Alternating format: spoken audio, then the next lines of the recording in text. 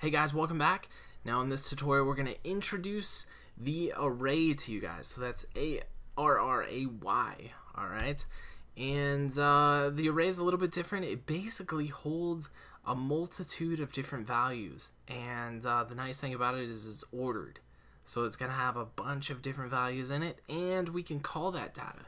So instead of using variables for everything and establishing hundreds of different variables, we can have an array that holds hundreds of different values and all that stuff. So besides that, let's just go ahead and jump into it so we can look at how this actually works. So we're going to establish our Jedi rank array, and we're going to assign it the data type of an integer. So we're going to be pulling values out of it, and we're going to, what was that? You guys hear that? Alright, there we go. Alright, and so what we're going to do is we're going to have some square brackets after our array name here. And in between the square brackets, what we're going to do is we're going to put a value in here that shows how many different values or how much memory we're going to allocate to this array. So in this case, we'll just put 6, and we'll end our array statement there. So basically, our array name is Jedi rank, and it has 6 values that are going to be assigned to this array. Alright, so now what we're going to do is we're going to assign values to each of the different array positions, so then we can call those later in our program. So we're gonna call our array name, and then we're gonna put some square brackets. And now here's the difference. You would think that we would put 1 and then go 1, 2, 3, 4, 5, 6. However, arrays think a little bit different, and they start at zeros because computers love zeros, and they love to stay at 0 to start. So the Jedi rank is gonna start at 0. And then what we're going to do is we're going to assign a value to it. So let's just say 13 in this case. And then we can go down the rank, or we can go down the array ordered set here and assign it to the different positions. So now we've got 1. Let me move my mouse so you guys can see. And we'll put 45 there, so on and so forth. And we've got 2. And we'll assign like 65. That'll work. Alright, so we could go all the way down. Now, essentially, our array goes down to the 5th position, because we have 6 total values that we're storing. So we've got 1, 2, 3, 3 would be 4, 4 would be 5, and 5 would be 6.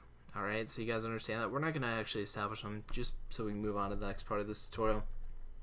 But we are going to display them on screen so you guys can see what's up. And before I do that, I've already screwed something up, it looks like. There we go. Alright, so we're going to take that and display our array on screen. Alright, and so now here's where we can call whatever position we'd like. So in this case, we'll call the 2nd position. And let's go ahead and run this out. So we see we've got 65 coming out of the 2nd position. We can again change this out, call our array, and we get 45 as the assigned value. Alright, so that's pretty cool so far. But let's go ahead and delete this, because we can actually simplify it so you guys don't have to actually assign the values this way. What we can do is put an equals to sign here, put a curly brace, and now we can assign our values. Alright, so your value is going to be separated by a comma. You can move on to the next one, move on to the next one, move on to the next one, move on to the next one, and move on to the next one. I think that's 6 values. So we got 1, 2, 3, 4, 5, 6. So we got position 0, position 1, 2, 3, 4, wait, 0, 1, 2, 3, 4, and 5. Alright, a total of 6 values that our array holds. Alright, so then again, we can go down here and we can say, let's call the 5th position. Alright, so the 5th position is obviously going to be 0, 1, 2, 3, 4, 5. So it should pull 58. So let's go ahead and run that, and you see that we get 58. Boom shakalaka laka boom. And one other thing that we can do is we can actually take out the value here. So essentially our array is saying, okay, allocate as much memory as you want. Just make sure that whatever the values are over here, you allocate that amount of memory for us.